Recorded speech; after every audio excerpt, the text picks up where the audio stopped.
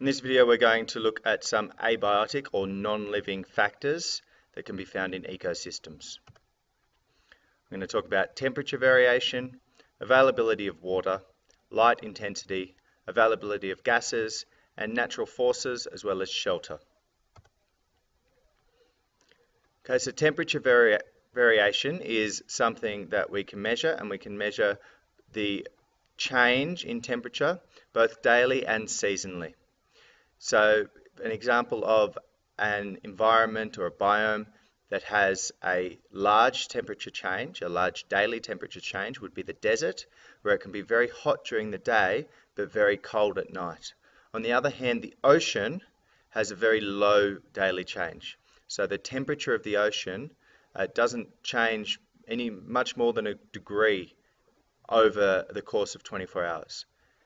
This is different to the seasonal variation, where the temperature of the ocean can change, but it's according to the seasons and not daily. Availability of water refers to how much water there is and when the water falls, or how often it falls.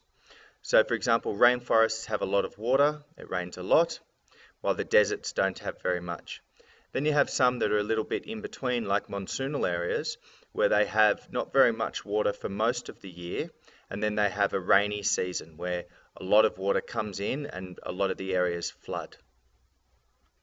And then after that rainy season stops, the waters run off and it goes back to being very dry.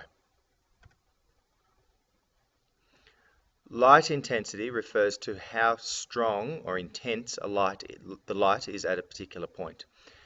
So for example, in oceans, the light only penetrates so far. So the top layer of the ocean has quite high light, like at the beach, and you can see under the water.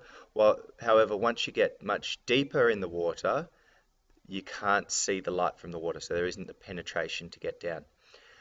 Another example of this is in a rainforest. Because of the dense canopy up the top, the ground, or the plants living on the ground, have quite low light intensity. So while the light intensity at the top of the canopy is high, at the bottom of the canopy, or at the base of the trees, is low. Availability of gases refers to how available oxygen is for animals and carbon dioxide is for plants. Now, most biomes that are on land have pretty good availability of gases, being that they're surrounded by gas. However, if you get to very high altitudes, the air gets a bit thinner, so the availability of gases can decrease. In water or aquatic biomes, the availability of gases is much less. However, there are dissolved gases inside the water. So there's oxygen and carbon dioxide dissolved in the water. However, this it decreases with depth, because the way that it gets into the water is through splashing of rapids and waves and things like that. So as it gets deeper, the water isn't moving around so much, isn't in contact with that air, and there's not as much gases available at that area. Strength of natural forces refers to pretty much how strong natural forces are. So it could be things like the tide, currents in water, wind on land. So all these natural forces place stress on the plants and animals living in an ecosystem.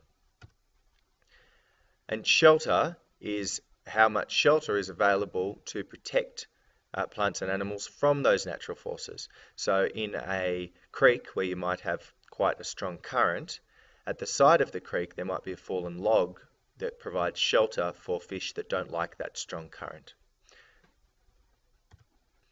In this video, we've looked at temperature variation, both daily and seasonally, the availability of water, how much water there is, how often it falls, light intensity, how intense is the light, or how strong is the light at a particular point, which may change within an ecosystem, like being strong in the canopy, but quite low or dark on the ground in a rainforest. We looked at the availability of gases, high on the land, decreasing with altitude, lower but still present in water, although that decreases with depth. We've looked at the natural forces, including tides, currents, and winds, and shelter from those natural forces being something that protects the plants and animals that live in that ecosystem.